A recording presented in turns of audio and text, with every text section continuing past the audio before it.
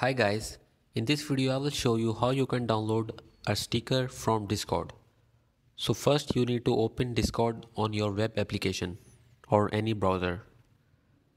So for example, if I go to this server and I like this one sticker, in order to download it I need to click Ctrl Shift and I at the same time.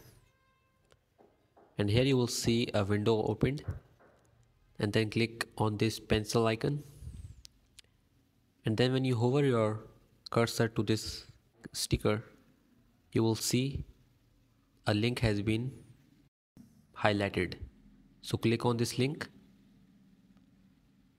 and here right click and then click on save image as.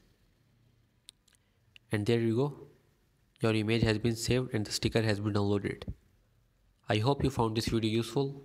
Hit the like button and subscribe to our channel for more videos like this. And I will see you in the next one.